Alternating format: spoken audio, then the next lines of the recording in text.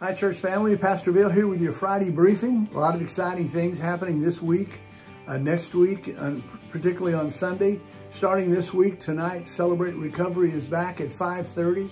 If you've not had an opportunity to come and see what that's about, I want to encourage you to come. Come at 5:30, we'll feed you a hot dog, and then we have our big group at 6:30, and then Life Share groups start right after that. If you had not had a chance to experience that, it's for everyone that deals with hurts, hang-ups, or habits. And I have to tell you that as we have come each week, we have seen, and I've participated in the groups, and we all have hurts, habits, and hang-ups. So come tonight and be a part of that, and at least experience it and see if it may be what God wants you to get involved in. Now, Sunday is going to be very special here at the church. We have the Lord's Supper that we'll be celebrating during the service on Sunday. So be sure and come and be a part of that. Also, at the end of the service, we have another exciting baptism. Pam Burkett will be coming to the baptismal waters to give her to show her obedience to God's desire for her to be baptized, and come and be a part of that and celebrate with some of her family members that will be here as Pam celebrates her baptism on Sunday. What an exciting time. Now, Sunday afternoon, there's going to be training for a big event that's coming next week in the city, and it's our Good News Club. Sunday from 2 to 4, if you're going to be a part of the Good News Club, you need to come to the training that Deb Campbell is putting together to get you ready for Wednesday afternoon, our first Good News Club meeting at the elementary school. And if you're not involved in it, I want to ask you to be involved by prayer.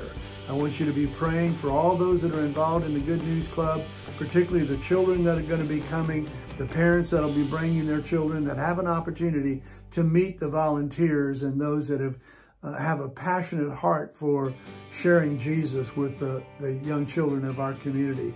Come and be a part of that. And then the next day, Wednesday morning at 10 o'clock, we're going to be a part of the dedication of the land next door. We're going to have a groundbreaking, even though they've been working all week tearing the land up.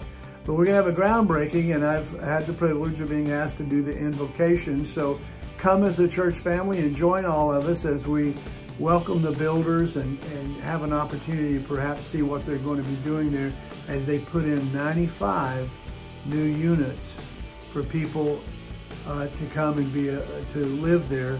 So God, not only when we receive the blessing from the city of getting this new building we're in, that same night, they also gave the 5 acres next door to Nevada Authority to build affordable housing. So we're really excited that we not only have a brand new building to worship the Lord, but we've got 2 neighborhoods being put in, one right next to us, the other one is about a half a mile down the road.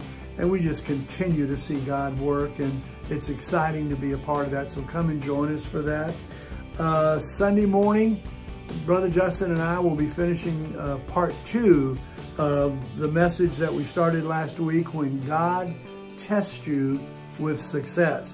Now, I know a lot of people would say, what do you mean test me with success? Well, we're looking at the 10 tests in the book of Daniel, and this is another one that we're going to be looking at. So come and see how King Nebuchadnezzar recovered from what he went through. And if you haven't read that, I'd encourage you to read the 4th chapter of the book of Daniel to get an idea of what King Nebuchadnezzar went through.